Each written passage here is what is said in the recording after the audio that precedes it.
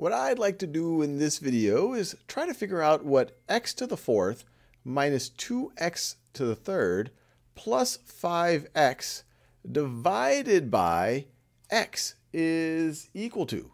So pause this video and see if you can have a go at that before we work through this together. All right. So if we're saying what is this top expression divided by this bottom expression, another way to think about it is, what do I have to multiply? So I'm going to multiply something. I'll put that in parentheses. If I multiply that something times x, I should get x to the fourth minus 2x to the third plus 5x. Now, how do I approach that? Well, there's two ways that I could tackle it. One way is I could just rewrite this expression as being, and I will just make this x in yellow so I can keep track of it. I could just rewrite this as 1 over x times x to the fourth minus 2x to the third plus 5x. And then I can distribute the 1 over x. And so what is that going to be equal to? Well, it's going to be equal to x to the fourth. Let me do this. X to the fourth over x minus 2x to the third over x plus 5x over x. And so what are each of these going to be equal to?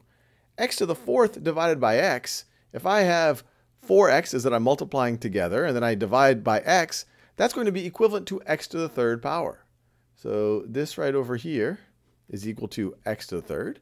You could also get there from your exponent properties. In the denominator, you have an x to the first power, and so you would subtract the exponents. You have the same base here, so that's x to the third.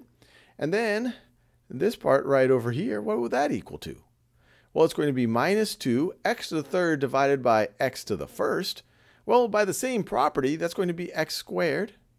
And then last but not least, if you take 5 x's and then you divide by x, you are just going to be left with 5.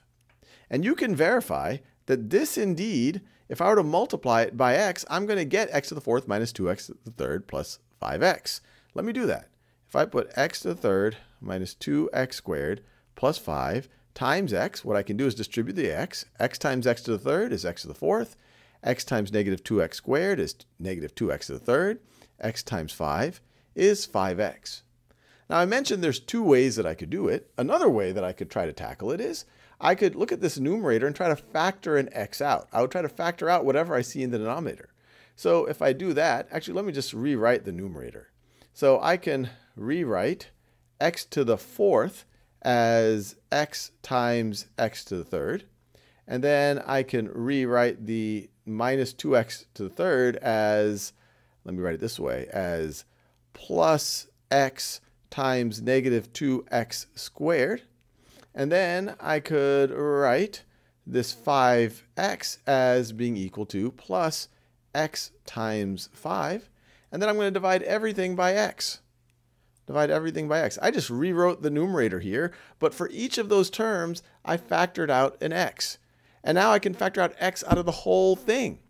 So I sometimes think of factoring out an x out of the whole thing as reverse distributive property. So if I factor out this x out of every term, what am I left with? I'm left with an x times x to the third minus 2x squared plus 5.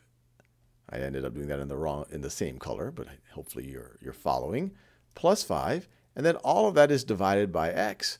And as long as x does not equal 0, x divided by x is going to be equal to 1, and we're left with what we had to begin with, or the answer that we had to begin with. So these are two different approaches. Nothing super sophisticated here. When you're dividing by x, you're just saying, hey, that's the same thing as multiplying every term by 1 over x. Or you can factor out an x out of the numerator, and then they cancel out.